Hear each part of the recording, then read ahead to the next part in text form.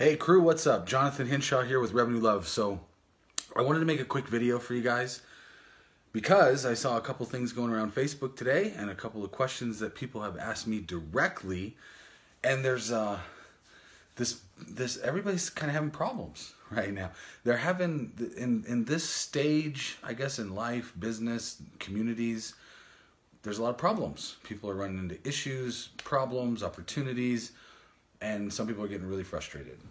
I've even heard some people say, I just want to quit. I don't know that I want to do this anymore.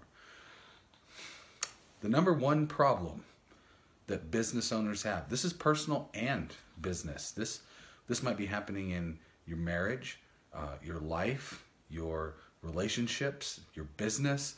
This is the one thing that sort of just, it's a line that goes through everything you touch. And that's the thought or the belief, the false belief that you're not supposed to have problems, right? Like the number one problem business owners have is thinking that they shouldn't have one, People get married or they start a relationship and then the problems happen and they're like, oh, this is uncomfortable. I don't like this. What happened to the honeymoon, right?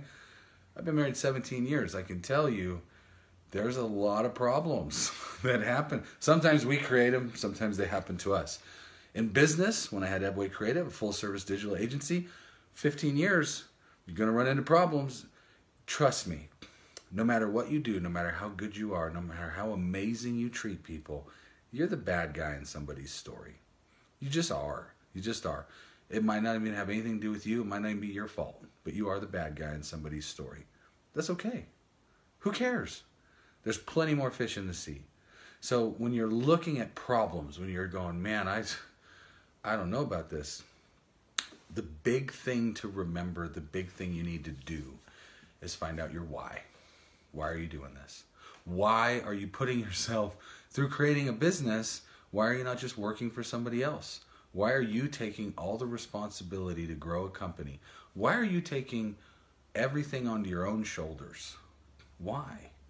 And your why can't be money. It can't be to make more money. If you do that, you've already failed. So the big thing that you've got to remember is why. So all of you, I want you to go tonight. I want you to sit down with a piece of paper, get away from the computer, and I want you to write at the top of that piece of paper, why am I doing this? Right? Why am I here? You want to get real personal? Do one for your business, do one for your relationship. Why am I in this relationship? What do I want out of this? Because we all have needs, right? What do I want out of this relationship? What do I want out of this business? It could be an emotional want. It could be a change in behavior want, right? Whatever it is, you need to find your why. That's the thing that will carry you through during the tough times. I'm not saying don't quit. I'm not saying that, somebody doesn't have a business out there that's not working and they need to switch lanes. I'm just saying you need to find your why, and that will carry you through to what you really should be doing. That's it. Now go sell something.